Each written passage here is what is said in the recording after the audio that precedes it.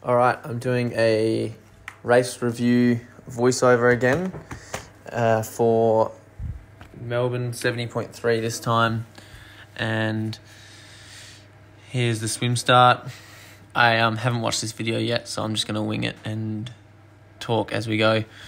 I was wearing the pink cap. I'm not sure how much we'll see with the close-ups. I didn't get to watch the live stream, but I have been getting a lot of feedback from people about the drafting situation on the bike, so people were just as angry as me, which is great. But anyway, first to this, I am on the far right. I was leading the swim at about halfway through, and then at this point I'm second. I got on the feet of, I think, Kurt Fryer, also a 2xU wetsuit. I had the theory during the race that it was helping us both, but here we got out of the water first, Kurt, me second. I think it was Charlie Quinn in third, who I expected to be first and push the pace, but I reckon he might have been saving himself for a lot of the race, which is what I'm hearing from lots of the feedback about the bike as well. There was a few that were helping a lot. Mitch Cunningham, Fraser Walsh, but that was about it really. It's fine to use the tactics of kind of not pulling a turn on the front. I get it, it's within the rules, it's wise, it's smart, that's how you win a race, but there was just blatant drafting going on as well. So that was that got really frustrating, and here you can see me coming into transition with the first two guys. I did get out on the bike first. That was the goal, and the goal was also to break away, but I thought I'd give myself 10 minutes giving it a crack, and then if I quickly realised that it just wasn't going to happen, I would stop trying. But here in my mind, I was like, yep, you're definitely going to get away here, but didn't realise someone was directly behind me getting onto that bike. Couldn't get away. We had some media, like as you can see here. Basically, if you tried, that media would get too close and block a crosswind, or it would get behind the leader, so that the second guy that's trying to catch back up has a massive draft to be able to catch back up. And here you can see my frustration with the fact that the three of us just couldn't get away. And it's fine if there are passengers, but what I could see was that most of the guys, not all of them, and I don't want to name too many names. I've had so many messages from people saying you're going to have to mention it. So I'm giving the people what they want. There were people sitting 4 and 5 meters behind us. It was absolutely taking the piss. So this bike ride became a real frustration for lots of us, and it here you can see me talking to Fraser as he comes past, and Mitch is coming up soon. I talked to him as well. The rest were just close behind.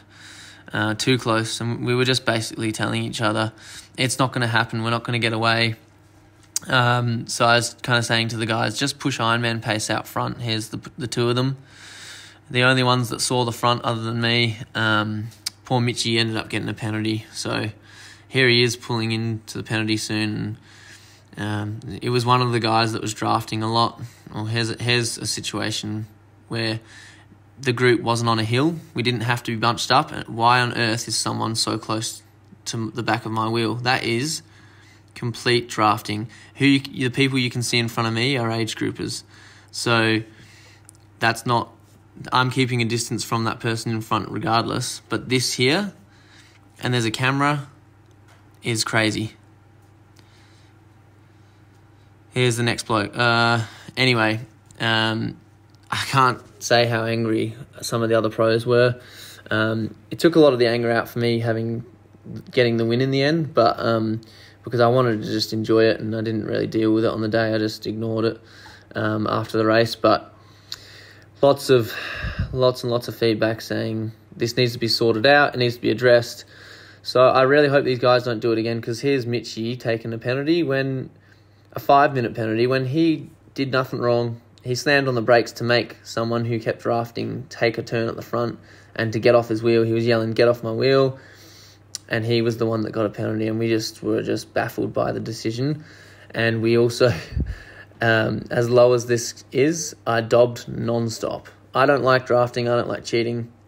I dobbed continually to the technical official that was there, and she just continually did nothing about it. So anyway, I'll stop complaining. What happens here is we get through transition, and I get a bit worried because, you know, there's a few guys that can really run and potentially have much fresher legs than me.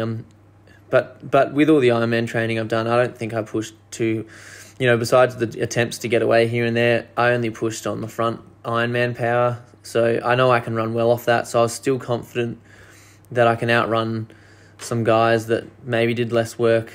Definitely did less work. But yeah, you do get worried a bit when the gap gets out to a minute and you start thinking, shit, what have I done? Have I let him go? But yeah, got a lot of really positive feedback, which was awesome. I wasn't sure if I was just imagining it on the day and getting angry for nothing, but lots of messages saying, I'm so stoked you won. I didn't want to see someone win that kind of got a free ride. And yeah, it was awesome.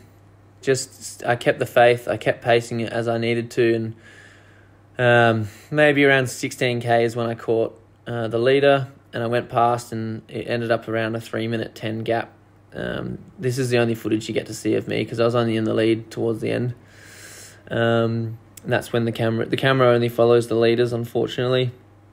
But yeah, here it is. I kind of knew at this point that I'd won, and it was an awesome experience. Can't wait for the next one. We just got to sort out this issue about drafting. It just isn't fair, and we need to get fair racing